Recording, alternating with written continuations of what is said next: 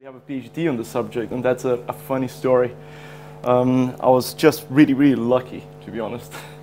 I was born and raised in Brazil. I worked as a sysadmin for a long time in a very large internet service provider there. And I had mainly focus on storage administration of EMC and ADAP equipments. And I was doing a master's at the time in performance evaluation of some distributed algorithms. And I wanted to come to London and see a gig. And my friend said, you cannot go to London just to see a gig, right? So I came here and I said, okay, I'm also going to do some PhD interviews. And they happened to be looking for someone at Imperial College London for the performance evaluation of virtualized storage. And I happened to have the industry experience and the academic experience with the evaluation stuff, so it was a great match. And at the end of my PhD, I got an email from Citrix saying, hey, we've put together this performance team for XenServer, and we're looking for someone with specializing storage. And I said, okay, I got lucky again. And then that's what I do now. So I work in the XenServer engineering team, performance team, and I take care of the storage bits. And what I'm going to talk about today is a very hot thing, a very new topic that we're coming across now. I will start by talking a little bit about performance storage. I know we have lots of researchers and sysadmins around here, and you're probably very well versed in this already, but I'll cover a bit of it anyway. Talk a little bit about the trends in processors and storage, and what's been happening at the moment, and why we're having problems, essentially. And not only us, but everyone's going to start seeing this soon if they haven't already. I'll go into the Xen bits, showing how Xen, the architecture components of Xen and how we virtualize the storage. And then finally, show you what the problems we have been encountering with the latest storage backends and devices, and what ideas we have on that. So there's a question, what is storage performance? So everyone bought, when you buy a new disk, this is probably the first thing that you do, right? How many of you have used HD Parm? Yeah, all the hands are up, I know that. So you do that, or you do this, right? That's the other thing. How many of you have used DD? I was expecting to see less hands, but all the hands are up again. And, whoops. The thing you're actually looking for when you do this is this number, right? Throughput. You want to see what kind of throughput your disk can do. Some people might realize that this is related to stuff like your block size and the type of I/O you're doing, and there's more to it than the simple throughput you get. But essentially, you care about throughput.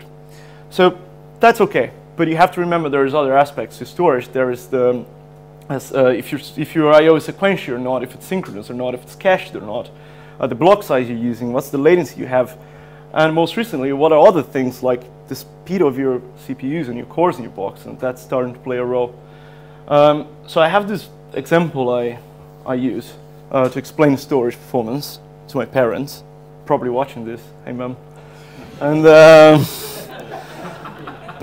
the example is exporting coffee from Brazil to Namibia. So why Brazil and Namibia? I said I'm from Brazil.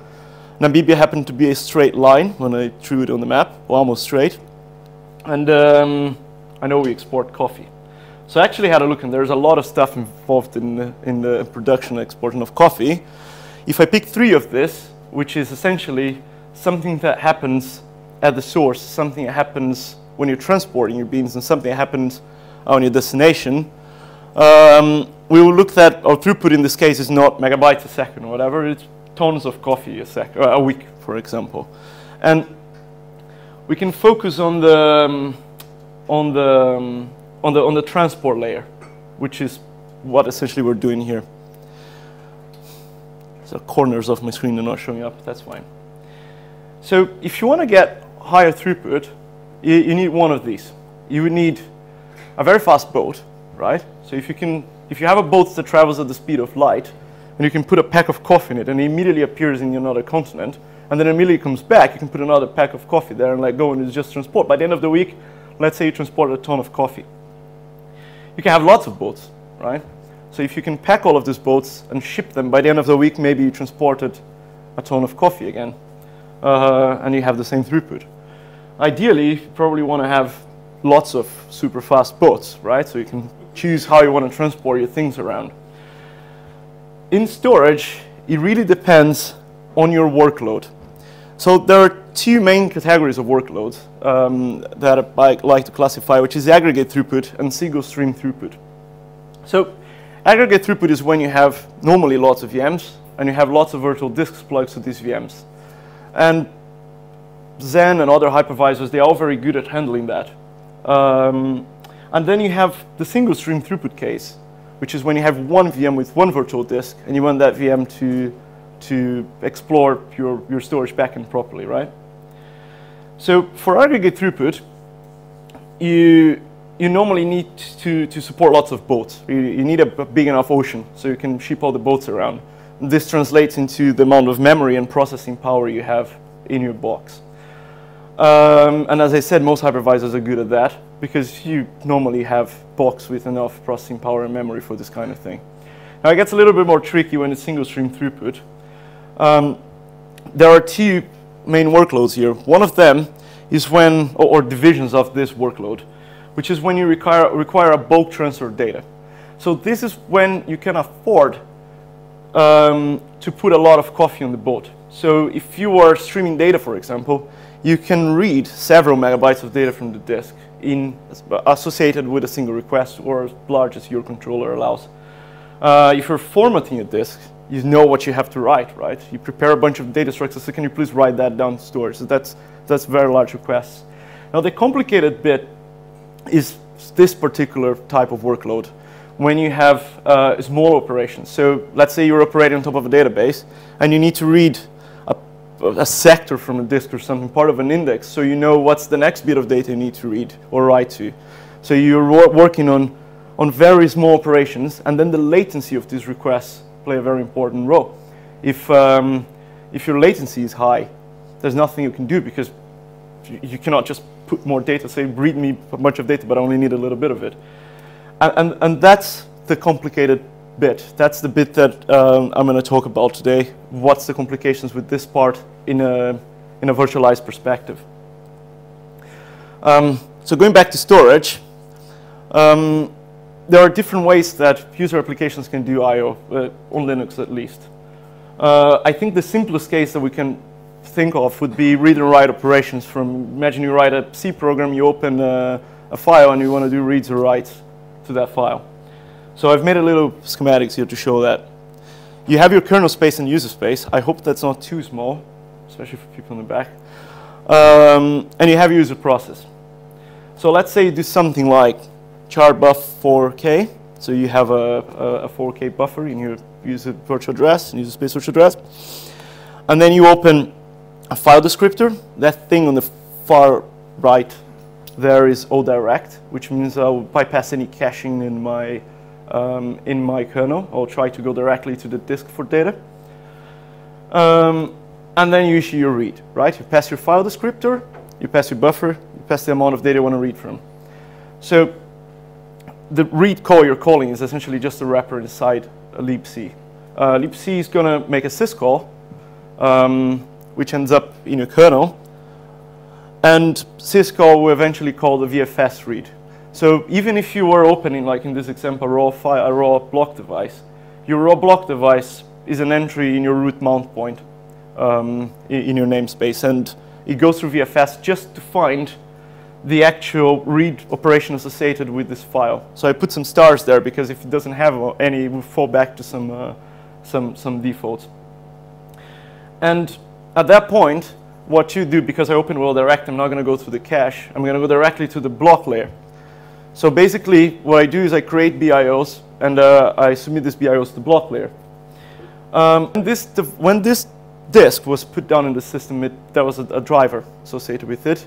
And this driver has one request queue that is registered with the block layer. And this request queue, if you are familiar with the Linux-like things, it's what you see when you go into sysfs, sysblock, device, queue, and then you see a bunch of parameters in there, such as the maximum segment size per request, or the number of requests that can be in the queue, or even your, this is something you might have encountered, your elevator algorithm. So if you're using CFQ or NoOp, That's all part of the request queue, really. So the CFQ plays a role because when the block layer is putting requests in the request queue, there is something that happens that you reorder the requests before passing that to the device, or the driver would do that, or the block layer would do that for the driver. So at that point, the block layer puts a request in the queue, and in this request, or in this BIO, there's a callback. And it says, well, here's a request, my function returns, and whenever the device is done with that, it can interrupt me and say the request is completed, could you please call this callback? So at some point, and then it kicks the device driver. So another thing the device driver does when it registers the request queue is associate a function that says, when you change my queue, can you please call this thing? And then the device driver will pick up that and talk to the device properly. When the request is done, there is a hardware interruption that completes the request. And in the end, your buffer will have its data when everything is completed. So everything in Linux was designed because they assumed that once the request hits the block device, it would take forever to finish in CPU time. So any processor can do all of these things in a few microseconds, and you expect your storage device to be slower than that. So if you have network attached storage, like in a fast or ISCS or something like that, it's fine, because the network latency will probably be a lot higher, and this will dominate the time it takes for this thing to complete. So there are different storage media would respond different at this level, right? And the first thing you do, and I'm sure all of you do that when you first install a system, is have a look at the I/O latencies for different logical block addresses of this thing. So it can easily be the case. So during my PhD, for example, what we're doing is we had a single block device or a single volume that had different characteristics. So part of the logical addresses were array 0, part of the logical addresses were array 5. And then we had a file system on top of that where you could put the data depending on what you needed. Is it TMP? So I need very fast storage. I'm going to copy this to the data blocks that have SSDs. Is this my var log? Probably don't need fast storage. I'm going to put that into array 1 where I have a lot of redundancy. So the different LBAs behave different. And you don't have to go that far. I picked a host, which has a Perks H700, and I created 3 RAID 0s with those characteristics. One of these disks is a Seagate SAS 15K RPM disk. One of these disks is a Dell 100 gigabyte. There's the specification on SSD. And the other one was the fastest disk I could put my hands on at the time. Was Intel advertised as a speed demon. I asked for lots of them in case I burned some. And this is what eventually looked like. So I did a bunch of 1 megabyte reads. So here are the different 3, let me start by this, the 3 different storage, the different RAID configurations I had. So all of them are RAID 0. The red line is the Intels, right? So I have 800 gigabyte of addressable space because I have RAID 0 to 400 gigs. The Dell ones are only 200 gig of addressable space because they were 100 gigs, and the same for the SAS. So there are some funny things we can notice here. I see some people look at me and saying, what the fuck? Yeah, it's pretty much that. So there is this drops here every so many intervals, and this is a characteristic of these disks, really. And there is this funny blue thing happening here. Now, you cannot read what I wrote there because it's trimmed, but that last bit gives it away. So the SAS disks have ZCAV characteristics. Do you know what a multi-zone disk is? No? Cool, you learned something new. This is what a multi-zone disk is. So when you go through your logical block address, this is different blocks, by the way. Your throughput can start at 130 megabytes a second at some parts of the disk, and it can end up at 60, so half of that. Same disk, every time you read from that data block, from that LBA, you're right, it's going to have that kind of throughput in that range. What happened here is that your mechanical platter looks like a pizza, right? So you can cut it down like pizzas like that. And you have it's rotating with a constant speed. And you have your sectors and those tracks of the pizza. So on the edge of the disk, the sector is bigger. And the center of the disk, the sector is smaller. What you have to do when you're reading, there are 3 things. There is the time it takes for the head to go to the top of the right track. then there's the time it takes the disk to rotate to the right sector you want, and there's the time it takes for the sector to go underneath the head, right? Which is the transit time, or the actual access time for that particular sector. So I've put modern in quotes because disks have been manufactured like this for years now. And what people realize is that they can offer more space and more speed by having smaller sectors towards the edge of the disk. So the edge of the disk is the first logical block addresses. So this became a lot more popular when people dropped CHS and started adopting OBA as addressing schemes for disks, right? So what that means is that once the head is at that position, that sector moves a lot quicker underneath the head. And that's why you get higher throughput at the edge of the disk. So when you put that in the context of RAID 0, it magnifies the effect, of course. It depends on how your RAID is really constructed. I profiled a NetApp volume a while back, which I tried to create a RAID 0, so the filer wouldn't let me. It says, no, we care too much about redundancy, and we cannot let you create a RAID 0, otherwise if this dies, your volume destroyed. And so I had a NetApp guy giving me a hint. He said, create a RAID, I think it supports RAID 4 or RAID DP, which is the double parity, and then remove all the spares from your filer and fail the parity disks, and you have a RAID 0. So I managed to do that, create a LUN on top of the entire volume, and which is the waffle, right, on NetApp terminology, and create a very fast iSCSI link with jumbo frames and everything you can think of, so I can really, really explore the speed of those disks. And I did a profiling like this, and it looked like a bunch of waves. And I thought this must be some TCP funkiness going on here, renegotiating window sizes or something. And it turned out it was really just the characteristics of the disk. So I tried different block sizes and repeating regions of that volume, moving around. Like I'm going to start on the peak and end up, it really looks like a wave. Because the waffle will create your volume like that. It will say, I'm going to use this initial sectors of this disk with the middle sectors of that disk with the low end sectors of the other disk. So it balances this thing out, and you end up having somewhat a constant throughput through all your entire volume. So they thought about that when you just go there and say create an aggregator or something, you would sort this out for you. There's been some studies with to move more frequently accessed data to the edge of the disk and the others there. When we installed XenServer, we thought about, when we were doing the host installer, we said, should we really install our domain 0 stuff in the beginning of the volume or at the end, right? We decided to install at the beginning for other reasons than performance, but it allows people to destroy those other partitions and recreate them and stuff like that without having to worry that they might overrun the root system. So this is one of the things. You understand your LBAs. The second thing you do is you understand how your storage system responds to different block sizes. So you saw on my first slide, the DD, I used 1 meg block sizes, right? Do you know what block sizes HD Parring use? 4 meg? I don't know. It was lower than the DD on that disk. I haven't looked. I don't know if it uses multiple threads, if it tries different block sizes, if it tries a bigger I/O depth. So some drivers will respond better to bigger I/O depth. So you can put lots of requests in the queue and then kick the driver. I don't really know what it does, but this is something important you have to understand before you deploy your stuff. So again, I measured those three RAID 0s I had in my system. And by the way, I didn't mention, but this is a very, very big box. It's a PowerEdge R815. We use it as we have 8 of those in what we call our VM density cluster, where we try to run thousands and thousands of VMs. Each box has 64 cores. So it has 8 NUMA nodes. It's things are very complicated in this box. You wouldn't believe it. Things run somewhere, and then you boot somewhere else, and you pin your vCPUs to another part of the box, and everything is lowered. You don't know why. Because the access to memory is, of course, non-uniform. And we use CentOS 6.4 with kernel 3.11, so these are very fresh measurements on top of Zen 4.3, also latest stable. And we see a bunch of interesting things. So we can start with the blue line.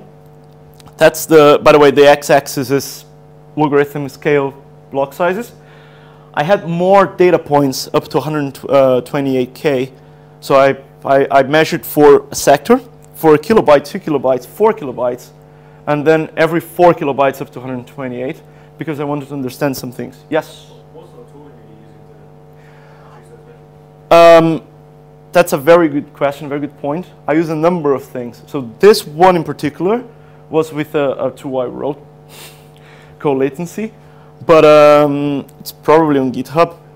If it's not, remind me. But I confirmed all of these numbers using FIO and DD to see if the numbers are, because this is actually measured in latency, not in throughput. And then I just converted the numbers for the graph. Because if you have logarithm scale latencies, it's very unclear. You don't see some things at some points. But that's a very good point. You shouldn't really rely on a single tool. I had a customer case recently where he said, there's a problem with XenServer.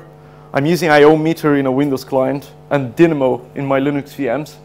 So the IO meter control lots of Linux VMs at the same time. And I'm increasing the IO depth, and I don't see it getting any better on my NetApp. But I see it getting, on my NFS, he said, I see it getting better on my iSCSI. And this must be the way XenServer treats NFS, there is a problem.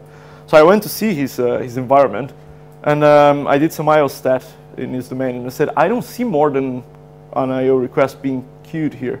Are you sure you're putting 8? He said, yes. And he got faster in the iSCSI. And then I said, can you show me the iSCSI case so I can look at that? And he said, certainly. And then he plugged an iSCSI from an EMC array.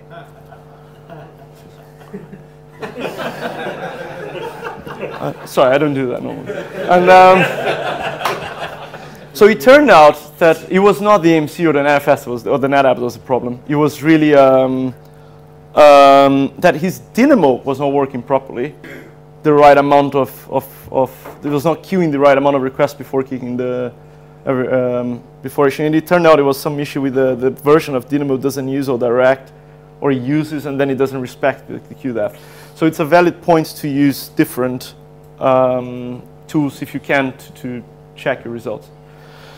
So on the blue line, you see that as you grow your block sizes, you scale up to about 400 megabytes a second, and then it flattens out. No matter what you do, those disks are not going to deliver more than that in this machine. The green line, which is the Dell SSDs, it would go faster into 120K and then drop. And the reason why it dropped is because this controller exports its maximum, or at least its driver exports its maximum amount of data per request to be 128K. This is something you would observe in sysfs. And what happens there is basically at that moment, the block layer is going to say, controller cannot take more than 128K requests. I got a read operation that has 132K per request. I'm going to issue one request 120K, another one with 4. And depending on how this reaches the driver, the throughput drops because it's basically getting one request of 120K and another one of 4. And then this one would look like 2 requests of 128, and then this would look like 4 requests of 128, right? And then you can see how the disk behaves with that. And the red line suffers a little bit at the same time on that region, but it's less sensitive to that, and it keeps scaling up. And at this point, there is something that's harder to see. And you can take my word for it. You can tell me I'm lunatic. But why is this thing scaling up to 4 meg if the request is, the maximum request size the controller that can take the disk can take is 128K? How can it be possible that I'm issuing a 4 meg read operation is faster? And the answer for that is that the Linux block layer is not efficient. Oh yeah, you wanted to answer?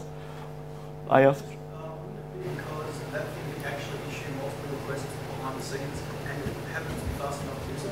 You would do that. You would do that. But then why is it not just going super up and then flattening out at some point?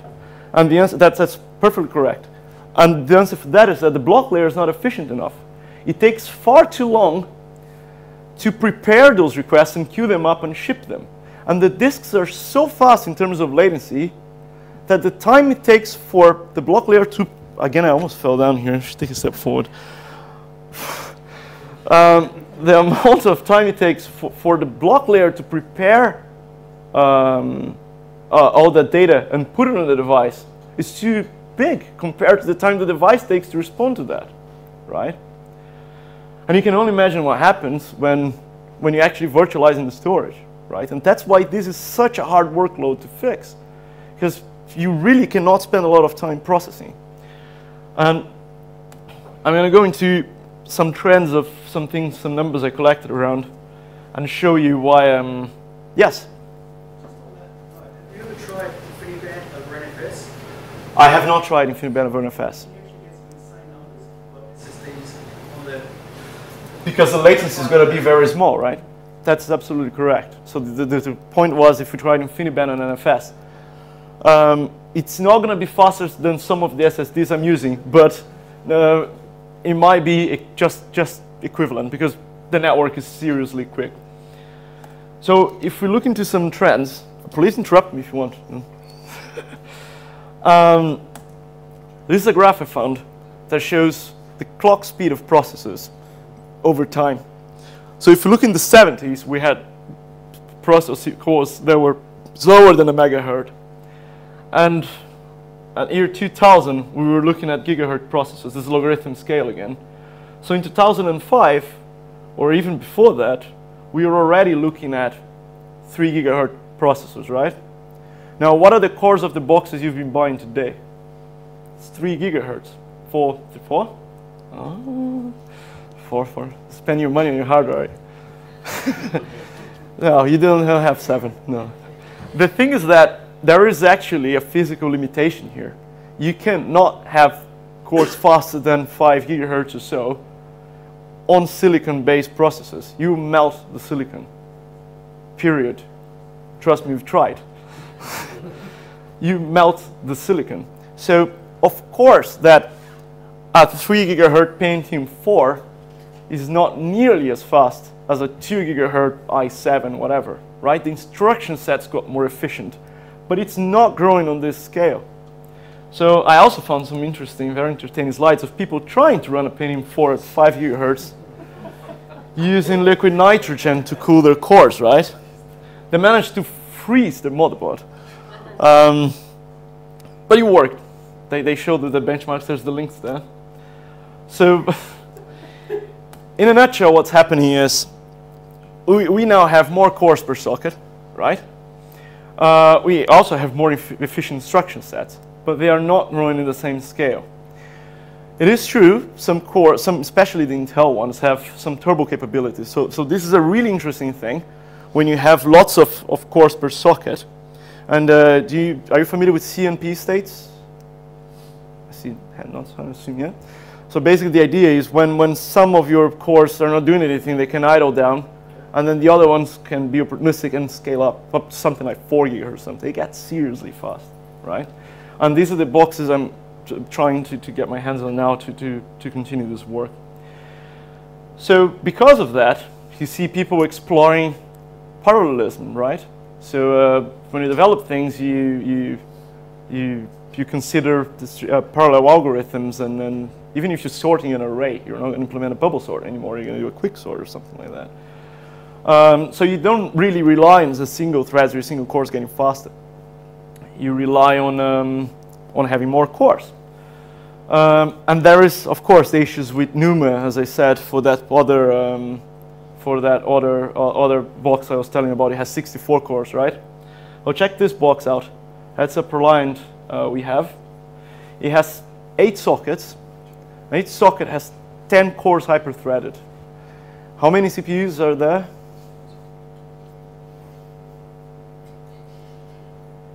Huh? 160, they are hyper-threaded. Yeah. That's a big box, right? So they are not that fast. They are like 2.2 gigahertz. And actually, someone told me this schematic is wrong. It actually has 3 boards of CPU. So there is the cost of accessing memory from certain processors is different than from others, and it's way different than others. That's a lot slower. So there's a lot of things you have to consider, right?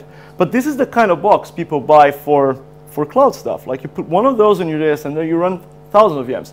Or you want to run thousands of VMs, right? If that works or not, we can get there later. And the problem is, on the other hand, we're getting this kind of storage disk. Have you ever seen this one? It's now, it's now a little bit older, actually. But I think it still costs something like $10,000 per card. So this is a PCI Express disk. It's not really a disk. It's basically a memory extension, if you want. So Fusion 0 drivers, when you install that, will show you a block device that you can put in your system, and then your Linux can talk to it, and you can see a dev FIOA or something like that. You can create a file system on top of that. You can use it, right? they actually have an SDK that actually lets you use this memory as just with extension. So in very simple terms, you could think of it as, I have a 64-bit machine, I have exabytes of addressable area. There is a range there that I can write to, and that's my disk, right? So it's not based on sectors and translations, things like that. It's actually seriously fast. And if you don't have processors power enough for that, you're not going to be able to explore that. So these are the technologies based on non-volatile memory that I'm talking about. And that's a profiling of that disk you saw. So this is a different machine. It's a Sandy Bridge class processor. So it's a modern processor. It's not one of those huge boxes. It doesn't even have hyper-threading or turbo, but it has 4 cores. And this was a single measurements of all the way. So at the end, when I was using my 4 megabyte blocks, I was actually looking at 1.4 gigabyte a second of throughput for sequential read, which is fast. Yes? Still going through Linux block there? Yes, that's the same thing I showed before. You would go through you use the normal read system call with 4 meg buffer associated with it, and the block layer will create the BIOS. Yes? So that is the map you mentioned before, that's not a memory map to the face or something, yeah? Sorry, I didn't hear. Sorry, so that thing you mentioned before is like a memory map interface or something like that for direct access? No, so that was the same question I got here. I should be repeating the question, sorry. The question was, is this through the Linux block layer? And it is. I was using the driver that creates a proper block device for use. So I was using this through /dev/FIOA. I haven't had the time to play with the SDK yet. Can anyone guess what was happening here? That's a trick question. The card was overheating. So I didn't notice until I went to the host console and looked and saw this, right? So the card was almost at 100 degrees, and it was starting to say, those banks are going bad. Can you please slow me down? And our IT guys should be really mad at me now because I went on the BIOS and actually set the fun speeds to super high performance. So that machine must be really loud right now. I forgot to turn it off. Like, yeah, it's seriously loud. But at least I didn't get those messages anymore. Yeah, I told you, we burn CPUs to do all this fun stuff, sad stuff. So let me go into, I've used half an hour already. Let me go into the Xen stuff. We're having fun, right? So the last thing I showed you is that diagram, right? So now it's time to show off the keynote skills. And what happens when you have a virtual machine? So, I can't believe you could trimmed out.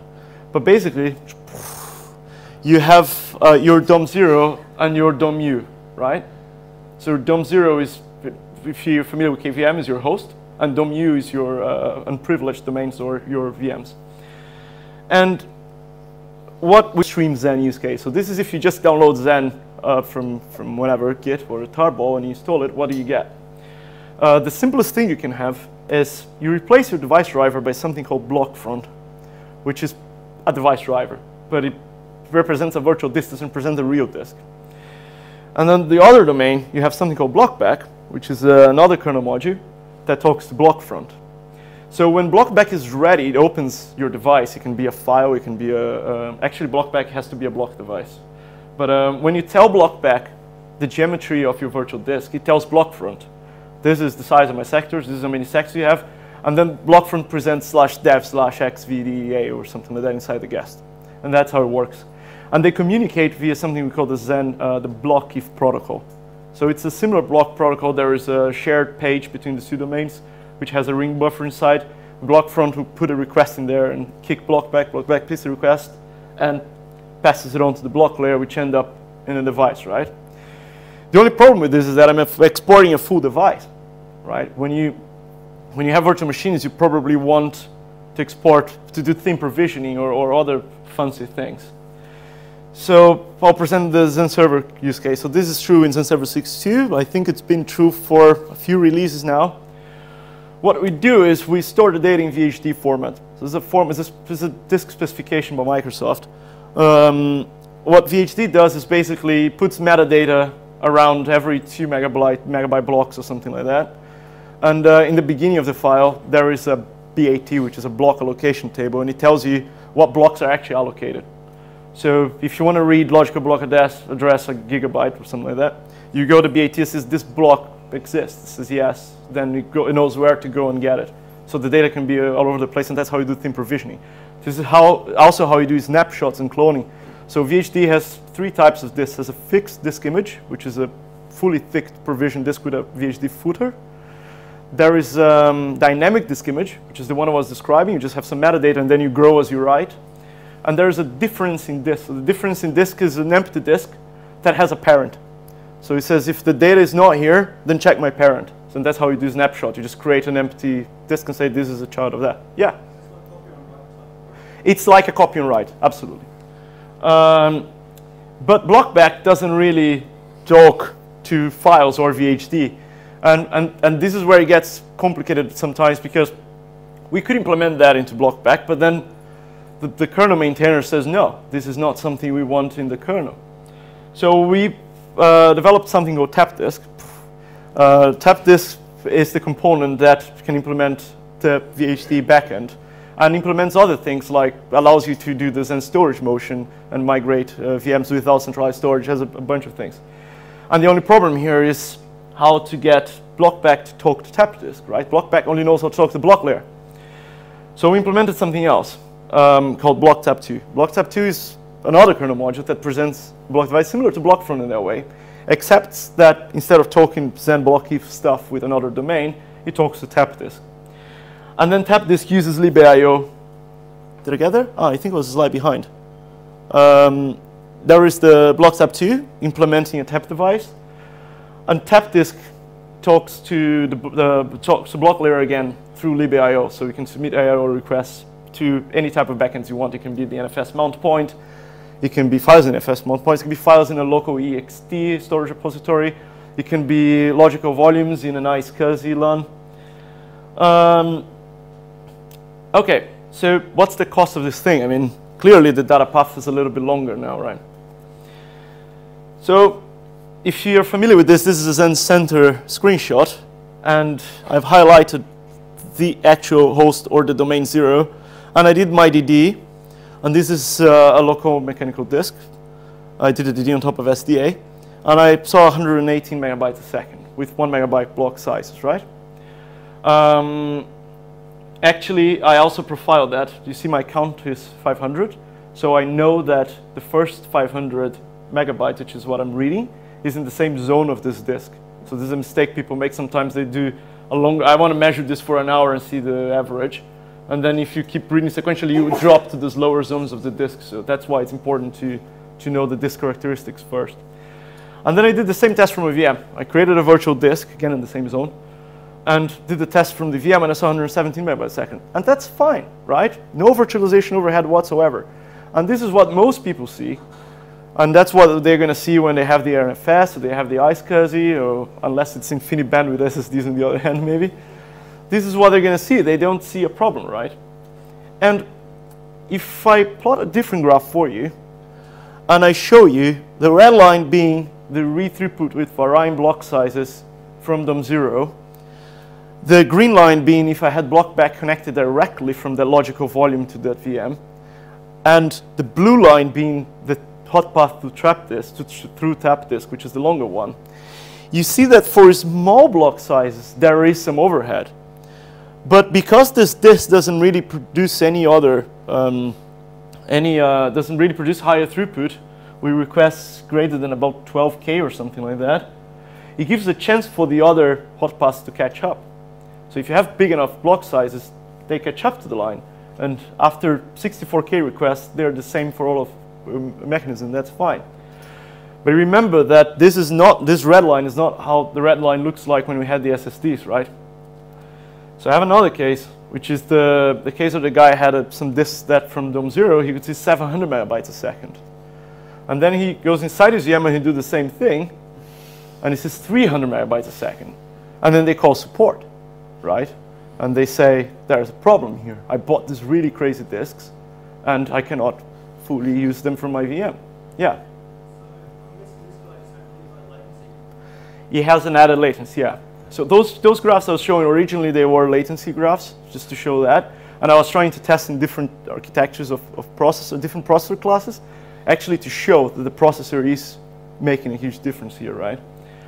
And that's how the graph looked like. Again, in one of those huge boxes, but with things properly pinned to stay in the same NUMA node. And we see the red line, the 1 megabyte point, they were doing 705 megabytes a second. From blockback, they were doing 600 megabytes a second, and the blue line is not really scaling, right? And this has a lot to do to what you were talking earlier with Fuse. Tap disk is in user space, right? Context switching is something expensive, and the time it takes to do that is going to make a difference. So in summary,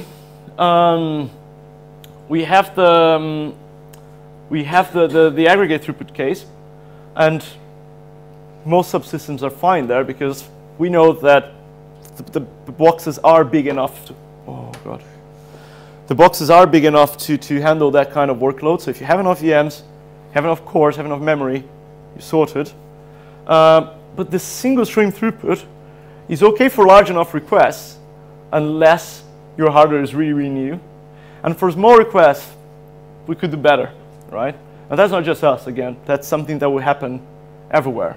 And actually, that includes bare metal Linux as well. I'll talk about that. I'll talk more about that in a second. So Fusion AO people are noticing that, for example, right? And in one sentence, storage got too fast. Processors didn't. So this was never a problem before. No one would ever consider that. Well, imagine when they first designed OS and stuff, you had tapes, right? I mean, no one ever considered this stable storage, primary storage, secondary storage. Secondary storage would be so fast that the time processing things would actually matter. So we have to look into ways of actually doing less processing and continue to guarantee everything you guarantee, including features. So not only security and isolation, but features like snapshot and cloning and migration, etc. So there are some, what ideas are we coming up with that? So the question is, how can we reduce the processing required, right? And we start experimenting with things. So if we look at this diagram, we know this hot path is quite big. So QEMU disk and BlockTap 3 actually works, they actually work a little bit different. So what they do is, they ditch this bit, and they connect this component here directly to BlockFront, right? And they implement the BlockIF protocol themselves. That's got to be faster, right? No. So it is faster sometimes. But what we overlooked is that there are actually more context switches there. So than before, and if the context switch is what's causing your problem in your hardware, so this is a very difficult question to answer, that it's better or not. It really depends. It depends because if in your particular architecture, and if you're using a 32 or a 64-bit kernel, or a 34,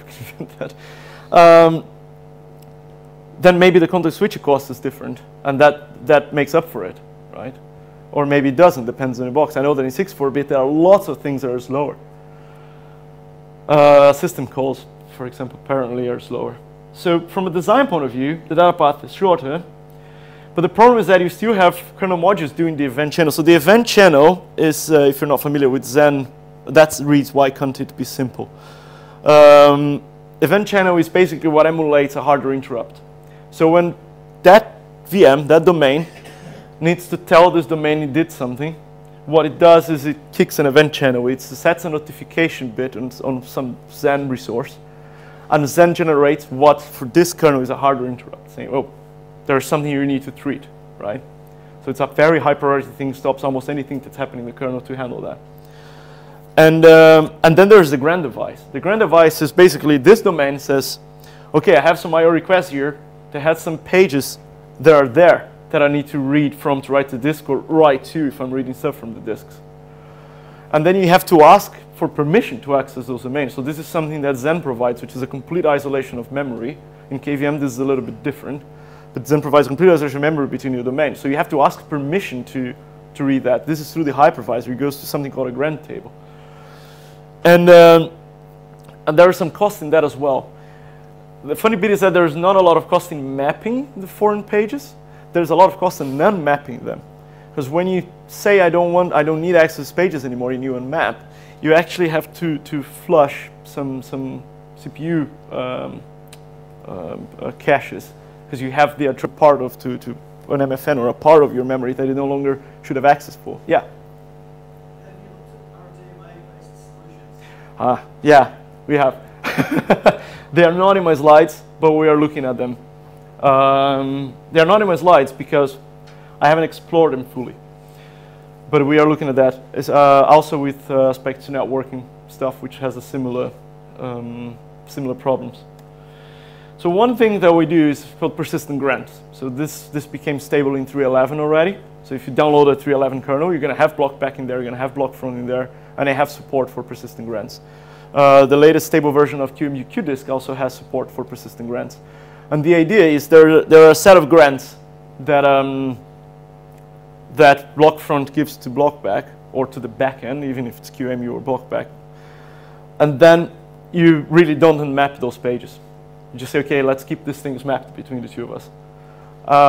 There are some issues there. For example, when a request comes from the user space in the guest, it needs to copy that data to the pages that are permanently mapped. So there's some more mem copying there. But we find that this is this is cheaper than doing the nmap. So it is a valid solution, right?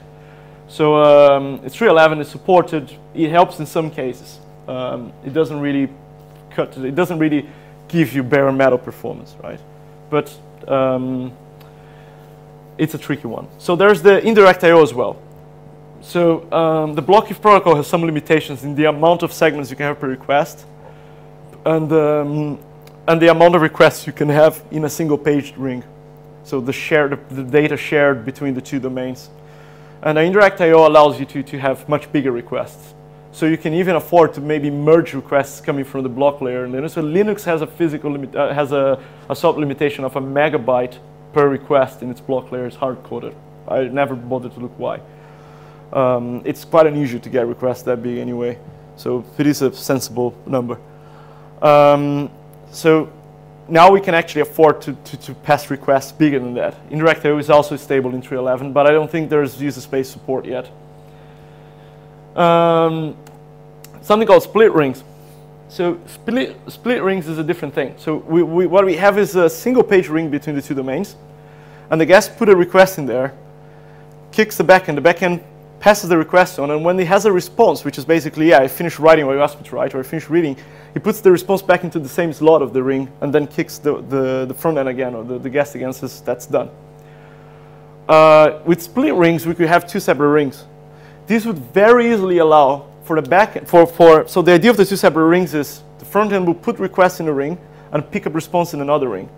So we can have two separate event channels, and we can configure in the backend how many requests you want to pick from the ring. So if you are having a workload like formatting a disk or just reading a bunch of small data, you can actually pick this request up for the ring, and the ring is never going to end. You can pick as many requests as you want. So you can have cooperative backends. You can have people in the backend saying, yeah, I'm going to pick up all these megabytes of data requests, and then another VM says, wait, I need some requests in flight as well. And then they can, okay, I'm going to slow down here and speed up there, be fair. You can implement lots of things. And you don't have to be bound to this idea of a single ring. So we have some prototypes for that. It looks promising. And this also helps with CPU caching.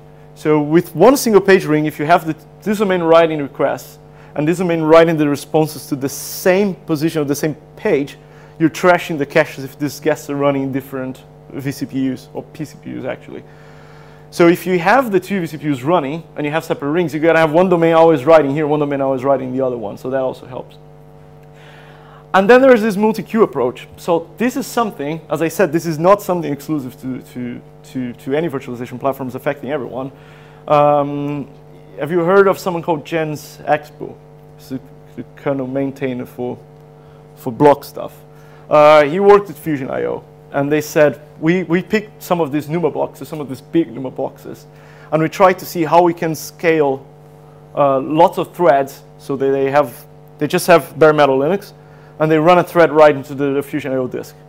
Actually, what they did is they wrote a no-tap driver. So I wrote one myself, and then I realized they had done one. I took them theirs because it's much better. It's basically a device driver that just completes requests immediately. So it's as fast as you can possibly get, right? And the idea with that is they notice that when they have one thread talking to that, so that's an infinite device in essence. If they have one thread running on top of one core, and they start another thread, and start another thread, start another thread, what happens? And what they notice is that there is a point when you cross the NUMA nodes, when you go to separate NUMA nodes, the throughput drops. And that's because you have costs of accessing memory, and you have a single request queue. So they made a proposal, and they showed how that scales well, and they're implementing. I think it was scheduled for 3.11 when I saw the presentation. Is it Matthias something, and Jens and a couple of other chaps? And I think it might go into 3.12. And the idea is you're going to have a request queue per core on your box. So they are trying to change the block layer to respond to that. I don't think this technology exists yet, but what eventually you might get is file systems that run on top of NANDs, right, for this kind of stuff. But it's tricky when you have customers that buy this kind of disk because they are in the market, and then they try to run your virtualization stuff on top, and they say, I'm not getting it. And then you have to say, OK, this is what we can do. We can tune this, we can tune that, we can do this and that. But this is kind of the research you're doing, so I'm more presenting a problem here than a solution. If you have systems you'd like to try that, feel free to try this technology, just get involved. We have a XenServer. Xen has always been open source, of course. You have the Xen Devel mailing list. XenServer is now fully open source. You have the XenServer Develop mailing list where we're discussing these things. We have the IRC channels. There is a lot of opportunity to get in touch if you have ideas, if you have opportunities, if you want to research something together. We're open to that. And I finished at 52 minutes. There are 8 minutes for questions, I think. Thank you. Thank you.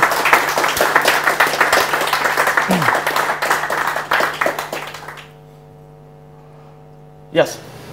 Can you tell us a bit about the juicy bits you learned about, different processors and everything, The Intels are a lot faster. The Intels are definitely a lot faster. And you have to be careful if you're profiling these things. You should disable those turbo modes. Because you can think, I fixed it! Look how fast it is. And then you try it again, and it said, and the turbo didn't kick in, right? So prefer smaller boxes if you want faster I/O, because if you have lots of cores in a chip, it's more likely that the frequency of those clocks are going to be lower. If you look at the table spec from Intel, you see that chips with 10 cores are normally smaller in terms of clock speed. So go for smaller boxes, maybe with more sockets, and avoid NUMA for now. I know we're low on time. Do you have to do another one? Yep. I got one. I was afraid of sounding stupid by asking it, but is There's there no ever a such a situation thing. where a spinning disk can provide greater bulk throughput than SSDs? Sorry, say again? Do you ever see a situation where a spinning disk can provide greater bulk throughput than SSDs? If I've seen cases where spinning disks can provide greater throughput than SSDs.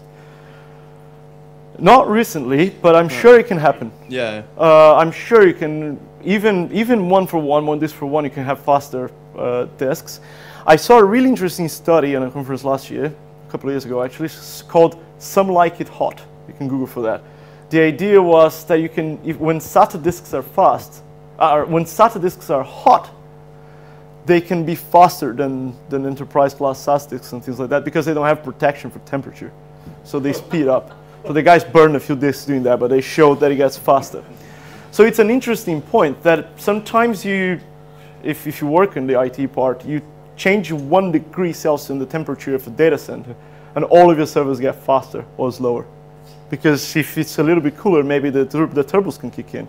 It's a little bit hotter, and depending on what you're doing, maybe your disks are faster. So there are interesting things there. It's not easy. So for the 10 seconds before it melts.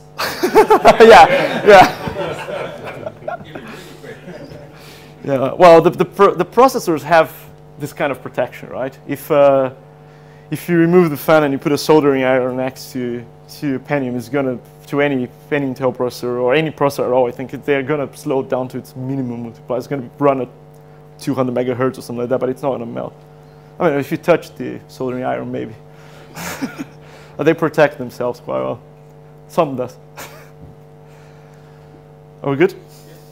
Oh, yeah, sorry. There always used to be a problem with Linux with fast I/O things like Fusion I/O cards, where there will be a request go to the block device, and the block device will generate hardware interrupts back to the device driver, and you could quite often see a problem where the first core on a machine was getting absolutely swamped with dealing with hardware interrupts, and that would actually block the flow of I/O from the device. Is that still an issue?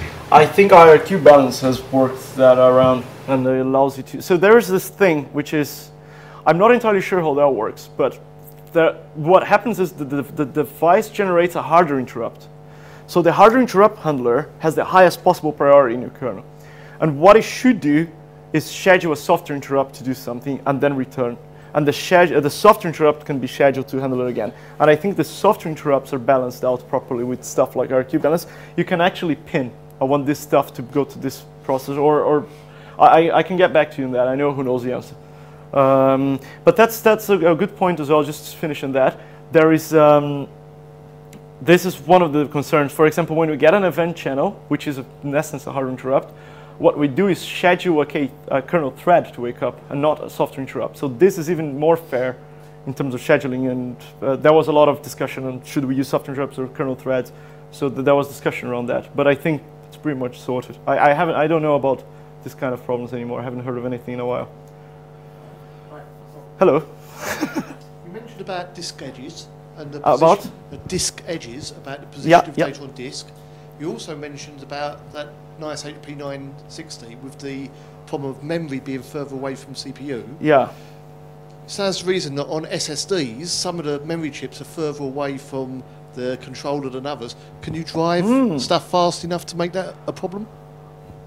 I've never really encountered that, but I know that there are some new Dell PowerEdge servers, I think R720, and they have 2 slots on the front of them for 2 drives. They actually came up with this crazy thing. It's a SATA connector that has a PCI Express thing in the middle. So there are some Micron drives that have a PCI Express connector, but you shove it into a SATA port. So I think vendors are coming up with their own specification for these things. And to use the second bay, you need the second processor.